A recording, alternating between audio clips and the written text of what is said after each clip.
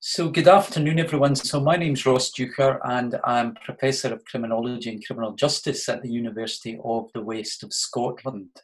And I'm here with my good friend and colleague, James Densley. So James will introduce himself just in a minute, but we're going to talk about our newly published paper, Deficit or Credit, a comparative qualitative study of gender agency and female gang membership in Los Angeles and Glasgow. So I'll pass over to James first to introduce himself. Yeah, hi everyone. My name is James Densley. I'm a professor of criminal justice at Metropolitan State University, which is actually based in St. Paul, Minnesota in America. But I'm originally from the UK, grew up in Leicester. Yeah, just delighted to be here talking with you, Ross, about this paper. Just was published in the journal Crime and Delinquency. And it was a collaboration between the two of us, but also two other colleagues, Robert McLean, who's also based up with you, Ross, in west of Scotland, and then Simon Harding, who's in the west of London.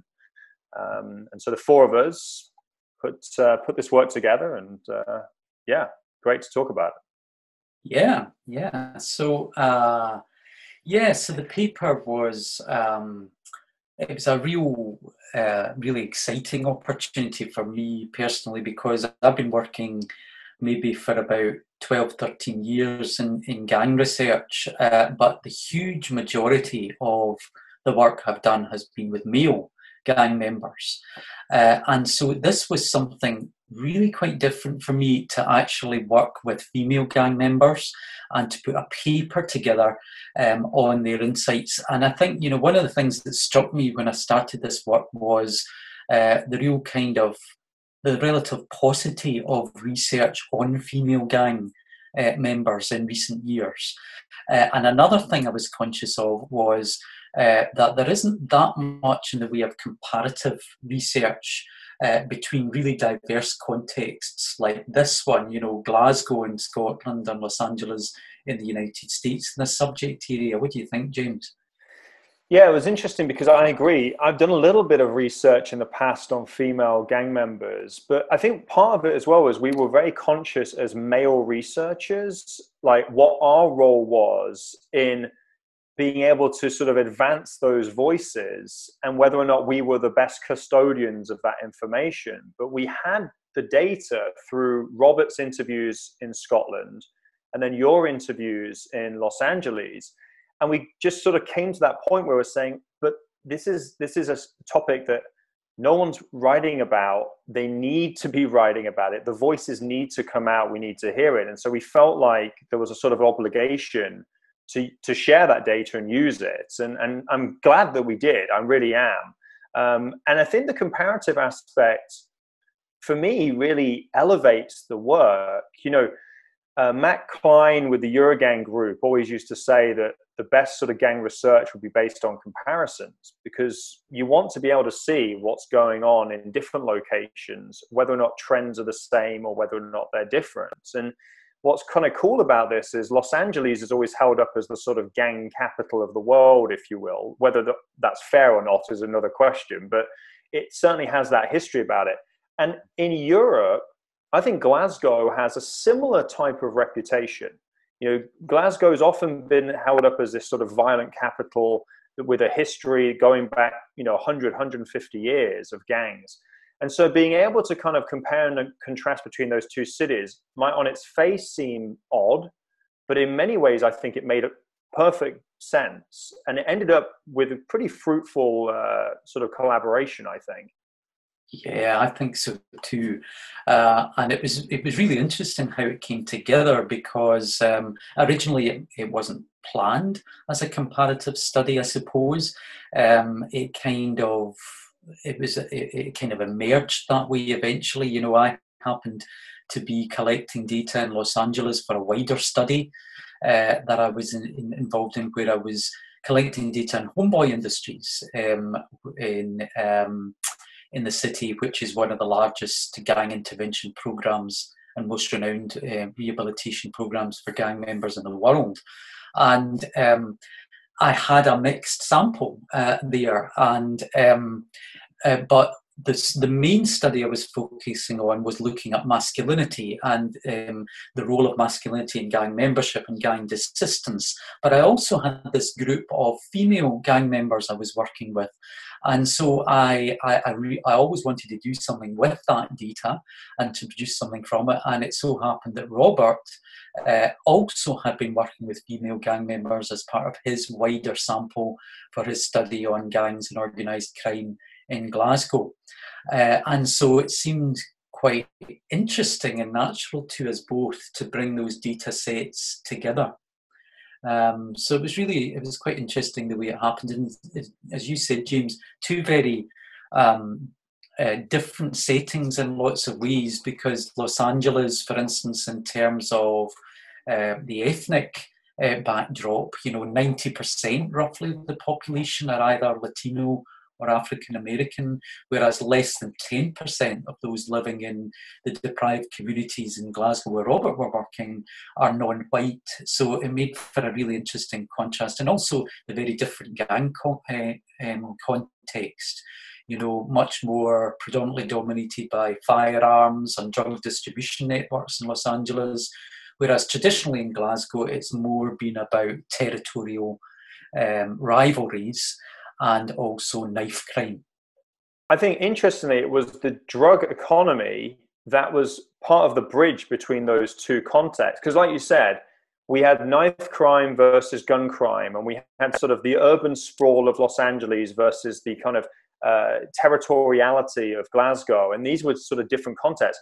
But the great equalizer ended up becoming the drug economy, because this was a way of a lens, if you will, of getting to what were the experiences of the young women in terms of why they were getting involved in gang life.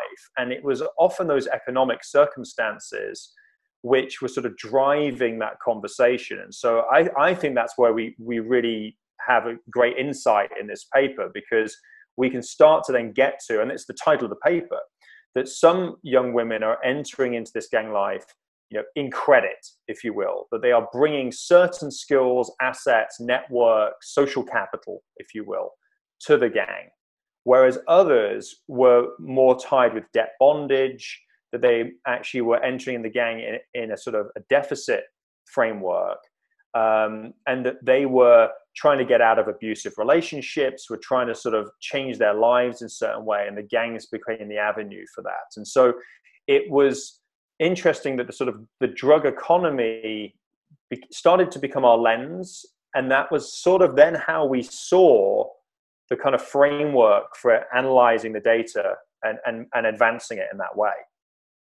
Yeah, I agree. That was a really unique contribution, I think, of this paper, and all credit to Robert and Simon Harding as well, our co-authors.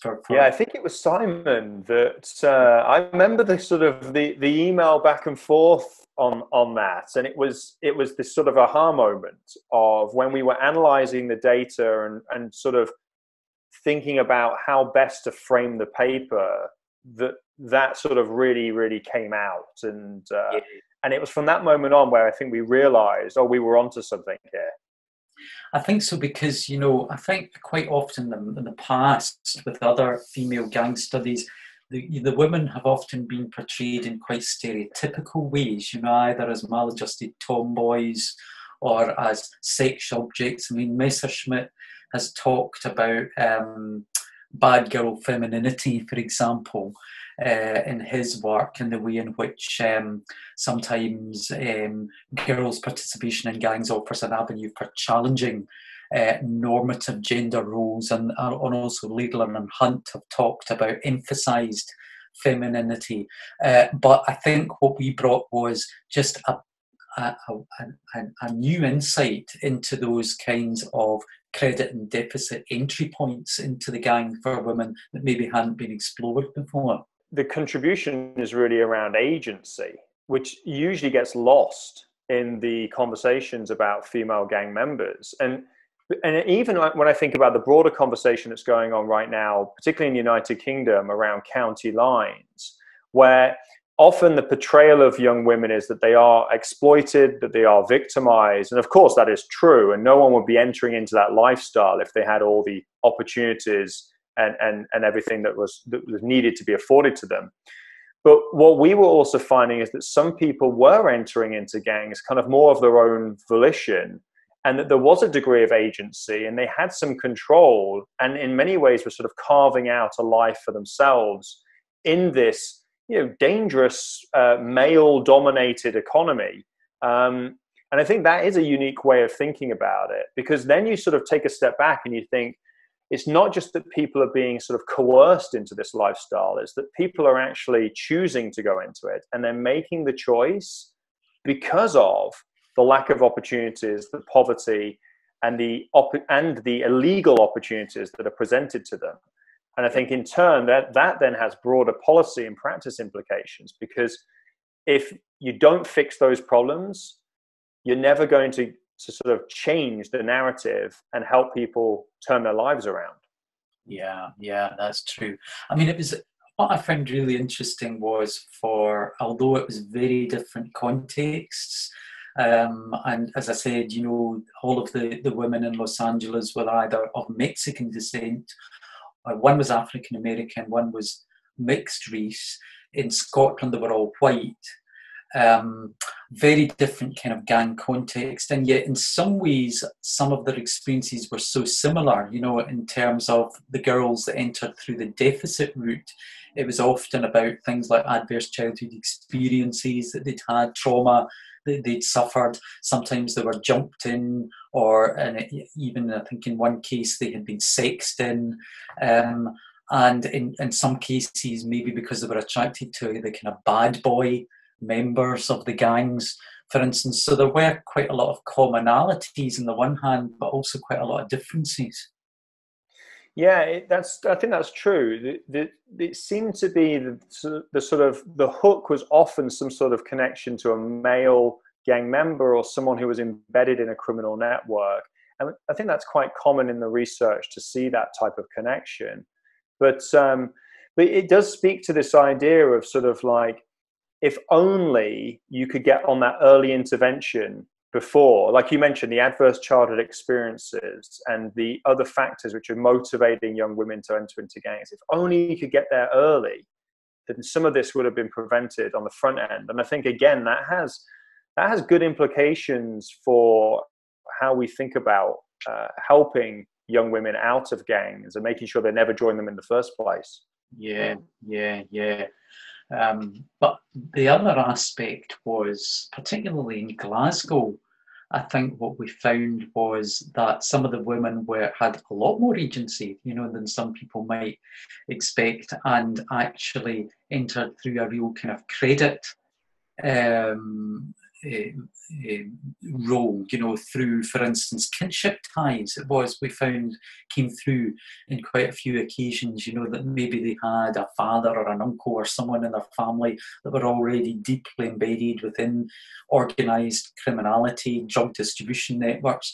And it seemed to be that the women, when they came through that route, seemed to have a lot more acceptance, a lot more agency, and could actually move into leadership roles quite quickly. Yeah, it's amazing, the power of the social network. It's a classic example as well. It's not always what you know, it's who you know, or as sometimes you like to say, it's what you know about who you know that matters. But I think you see it in the narratives in this particular paper, where young women, if they had a family member or someone they had a close relationship to who was embedded within a criminal network, and they had access, that accelerated their opportunities for advancement within this sort of underworld environment.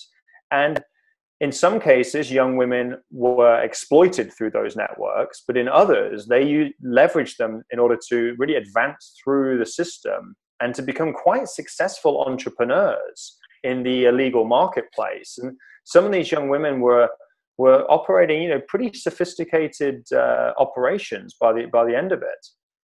Yeah, I mean, I find it really fascinating, for instance, the young woman, Karen, that had been part of Robert's sample. Just to quote from her, she said to us at one point, people think being a woman makes me weak. It actually probably gives me a better position than most. think about it, even though everyone knows I sell, they just can't see it. It's in their face, but they'll say, she's a woman, obviously there must be a guy behind the scenes. Got to be, you get me? But it isn't like that, she said. I don't hide it. I want my clientele to know if they want anything, then they come to me. There isn't anyone else. And so, she seemed to have a real kind of entrepreneurial leadership attitude, and she certainly didn't feel that she was at the mercy of any of the men, in the networks. No, not at all. And actually, to the point where she was using that to her advantage as well.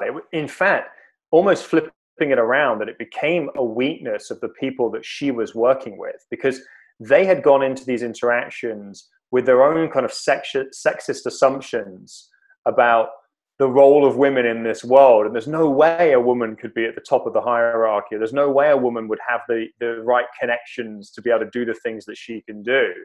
And that she used to her advantage. So she sort of, even the criminal world is sexist, and she was finding ways to use that to her advantage, which I think was just really, really interesting.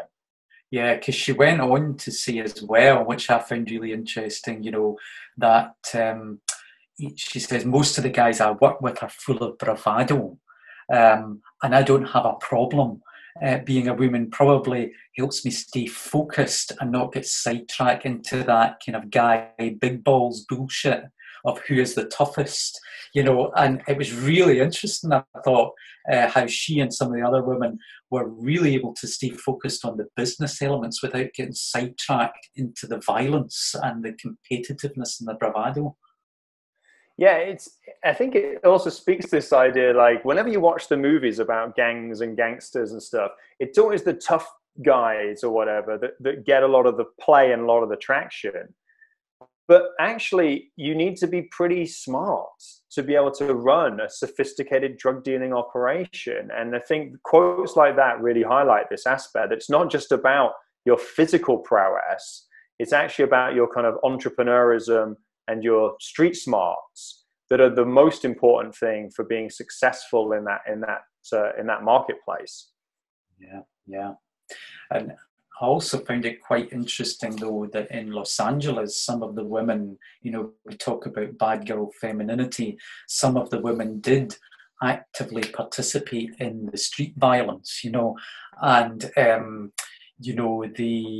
even in some occasions, would take their kids out with them, once they become mothers. Is that something you found in wider research you've been involved in America, James? It's true. In the United States, the literature seems to suggest that there is this element of young women sort of playing up to the male role, and that might include having to sort of become more violent and more street orientated in the activities. But when we sort of learned this idea of like bringing children out into the fray, I felt like that was a really something I wasn't expecting to hear. And I think it played with a lot of maybe assumptions that I had, that maybe children wouldn't be, affected by this world, and what it actually means to be a parent in these environments where the gangs operate. It made me sort of take pause for a minute. I kind of took a step back and was like, wow, I'm a parent.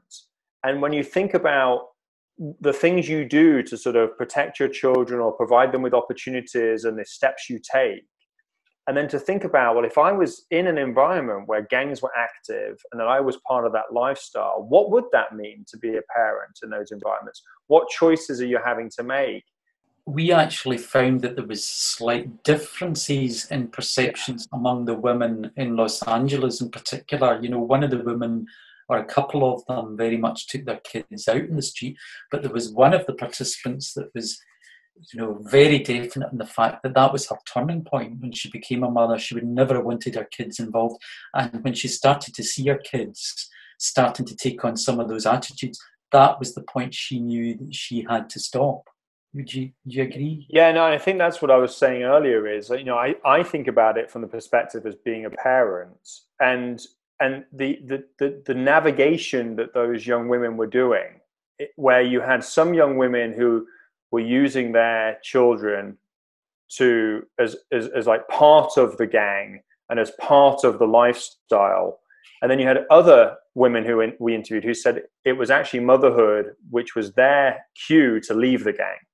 That was the moment where they realized it was time to get out because it was unsafe, and it was not the, shall we say, it was not the image that they wanted to portray as they became mothers. So it was an interesting dynamic where I thought it would be a cut and dry case of, you know, motherhood would be the key to desistance from and disengagement for the gang. But actually, in some cases, it wasn't. And I think that speaks to the idea that for some young women, the more embedded you are within the gang and some of the other things that's going on with your life, not even motherhood is enough to get you out of the lifestyle. Yes, yeah. It was interesting because some of the previous research has suggested that motherhood can become a real trigger and a turning point for desistance for women, and certainly we did find that in some cases, but for others it wasn't, which was interesting. I was going to ask you, because I know, James, in one of your previous papers with David Parus, you've talked about the signalling perspective within gangs and the kind of gender signalling issue. How do you think that related to what we found here? Yeah, that's a great question. I think there's a lot. I think about gang membership often as sort of almost like a dance. And you've got someone who initiates the dance, and then you have somebody who kind of receives it, and then it goes back and forth in that dynamic. And I think there was elements of this paper where you saw that there was something unique about being a woman that changed the dynamic of how you interacted with the group, but also how the group interacted with you. And when I think about it from a signaling sort of standpoint, is there are certain things, like take motherhood as a great example.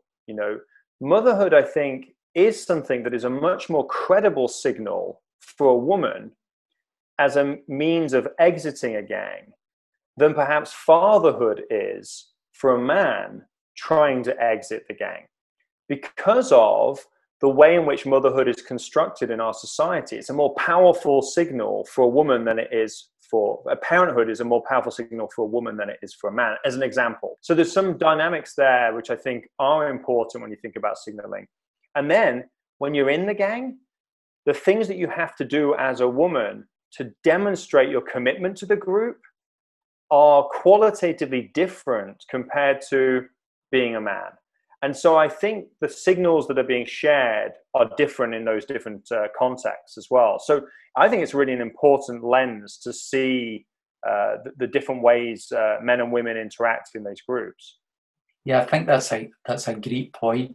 I suppose the other thing maybe we should just highlight is that although we're saying that some of these women had great agency, there was sadly a lot of illustrations of exploitation as well, where some of the women, and I suppose this is where the connection with things like county lines and even cuckooing comes in. Some of the women clearly had to store drugs for other people to pay off their own debts, for instance, that some of their male partners had got them into, and even in some cases being forced into prostitution. So that was an important element I think we needed to bring out, James. Yeah, and again, even for those women who had agency, you always take a step back and you ask yourself, why were they in this type of lifestyle in the first place? Even though they've carved out a life for themselves and they are quote unquote successful as drug dealers or as gang members, you just wish it didn't have to be that way. And I think the flip side is then for those young women who are overtly being exploited and who are definitely in sort of dire straits when they're in these gangs, you then sort of wonder, what is it that we need to do to just change the narrative so that this doesn't become a reality for other young women? Because sadly, too many young women are getting sucked into this life and are trapped within it, and they're being exploited and they're being victimized. And we need to do something about that. Yeah, definitely. What do you think are the implications for practice, James, from this paper? I mean, we've written a little bit about that at the end, but yeah, had any more thoughts about how this might impact potentially on practice or future research as well? Well, I do think it speaks to the idea that so often when we talk about gangs, we only see and talk about men and young boys. And I do think it speaks to, we need to start bringing women into that framework and into that conversation, and not overlooking them and ignoring them. And then recognizing that young women may have unique needs and different trajectories in and out of gangs, which means that there can't necessarily be a one size fits all model for gang intervention or gang prevention. That we have to be thinking about the gender differences and the lived experience of gang membership for young women and for girls, because that in turn is going to change the framework. Yeah, yeah, I would agree. I would agree. And I guess, maybe we could see it as a limitation in as much as here's a paper about female gang members, but it's a team of 4 male criminologists, that put it together and wrote it. Maybe that was a little bit of a limitation in our authorship. We kind of knew this going into it, that as male academics, it was a limitation, but there was too much good material on the cutting room floor to just kind of leave it there. So I'm glad that we did it. And then also recognizing that this is the academic process, is that we hope people cite the paper. We hope people critique the paper.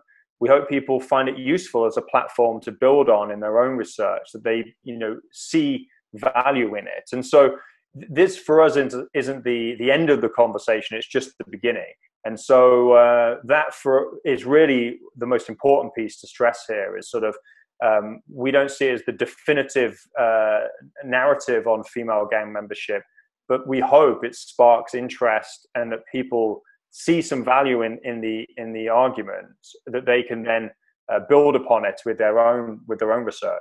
Definitely, I would agree with that. Yeah, it's been great working with you and with Robert and Simon in this project, as always. Oh, it's such a privilege, and it's one of those things, like when you're working with your friends, it's kind of like it doesn't feel like work. And so it's been a great pleasure. I'm really grateful for the opportunities, definitely.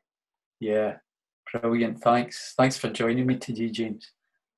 If you're interested in reading the full paper, then it's titled Deficit or Credit: A Comparative Qualitative Study of Gender Agency and Female Gang Membership in Los Angeles and Glasgow. It's published in the journal Crime and Delinquency, so volume 66, number 8, just published this month. And if you have any trouble locating the paper, then please just get in contact with myself or James directly, and we can send you a copy. And the authorship is myself, James Densley, Simon Harding, and Robert McLean.